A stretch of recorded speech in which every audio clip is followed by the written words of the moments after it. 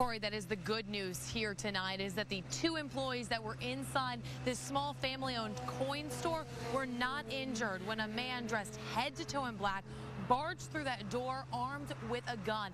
Now take a look at some of these surveillance images that we obtained from police. The man entered the store around 9:40. There were no customers inside. The two employees were told we're still getting ready to open for the day. Take a listen to what police say happened next. An unknown white male came and barged into the store brandishing a firearm, a handgun, and